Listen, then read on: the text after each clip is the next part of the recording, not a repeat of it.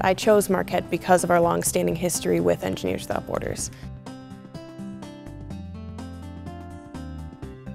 It's really provided me an opportunity to take my God-given talents in terms of engineering skills and develop those into tools that I'm now able to use to further my vocation as an engineer in doing service.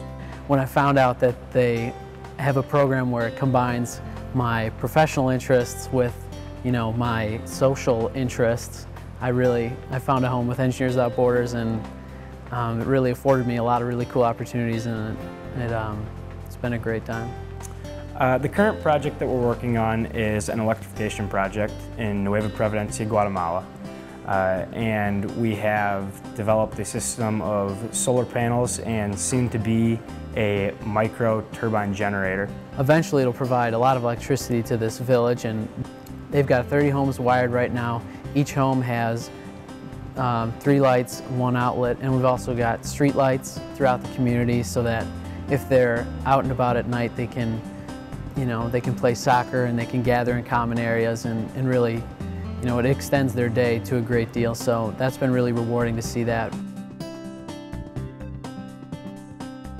We're very grateful for Dr. Amade being here with us during Mission Week, which is a very special time in the life of Marquette University, when we hold up people who embody our university's mission, especially our Catholic and Jesuit mission, to be change agents in the world. And I can't think of anybody better than Dr. Amade to be with us this week.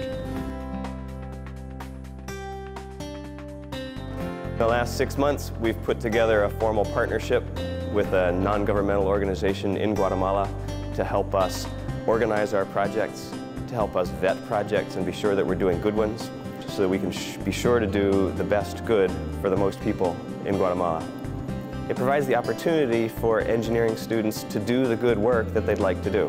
When I got here less than 4 years ago, we only had about 15 or 20 students involved in Engineers Without Borders, primarily all engineers. Now we have over 120 students on our campus involved from all different disciplines, trying to contribute to better the lives of others. Really, Dr. Amade has really allowed our students to make a better contribution and serve society.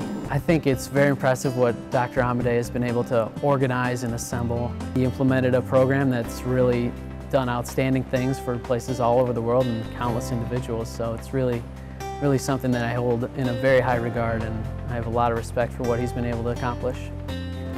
Without his example and his thought to create this overarching organization to hold kids like us to these standards and ensure that the systems that we're providing to these communities are sustainable and are going to continue on after our time there is, I think, the best thing he could have ever provided us.